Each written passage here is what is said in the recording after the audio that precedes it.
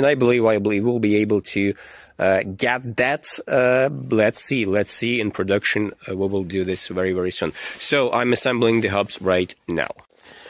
Okay guys, 2 wind wheels are assembled. So this is the original one from M5 unit, and this is my alternative one that I will be using. So let's measure finally the working diameters fully. So what do we have here?